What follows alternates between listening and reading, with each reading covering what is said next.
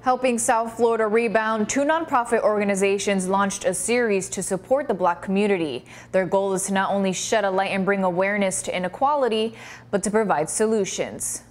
With this COVID-19 pandemic, the Black community has been hit hard, extremely hard, whether it's loss of jobs, whether it's not poor access or no access at all to certain healthcare benefits, and so on.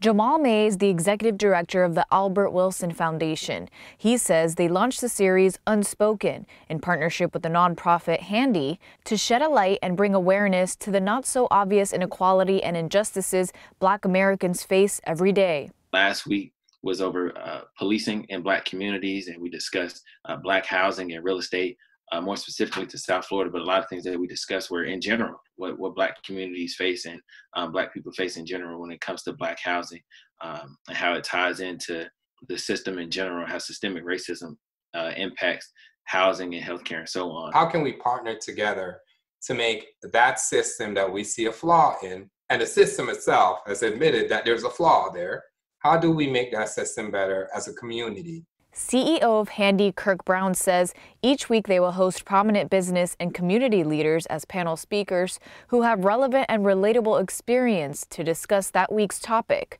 This Wednesday at 6 p.m., the session is called Discovering Black. It's a candid discussion with community leaders about the day you realize you are of color.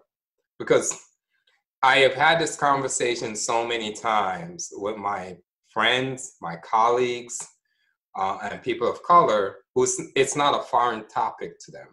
And what did that do to how you carried yourself throughout your journey as a human being is significant and significantly tied